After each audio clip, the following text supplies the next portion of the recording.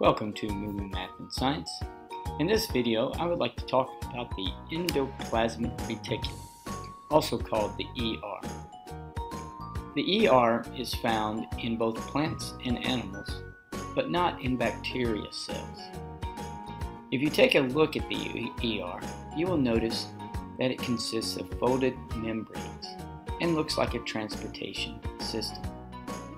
The ER is located near the nucleus and helps the cell transport important materials throughout the cell.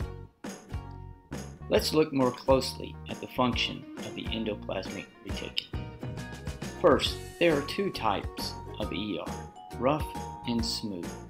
Rough ER, or RER, is located very close to the nucleus.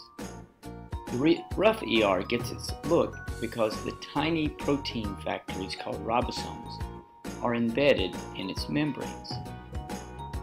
The rough ER produces proteins. Some of these proteins will be transported by the ER to the Golgi apparatus. Others will move across the ER to other parts of the cell or will be packaged in small sacs which will pinch off from the ER and travel throughout the cell. Smooth ER looks smooth because it does not have any ribosomes. It has a different job than the rough ER. The smooth ER produces important chemicals called enzymes. Some of these enzymes will pinch off in a vesicle and travel to the Golgi apparatus. The smooth ER also produces lipids, which are important fats used by the cell.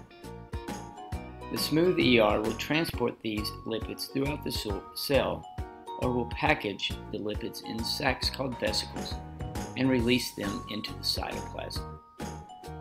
In summary, the ER is a transportation system used by the cell to create and transport proteins, enzymes, and lipids throughout the cell.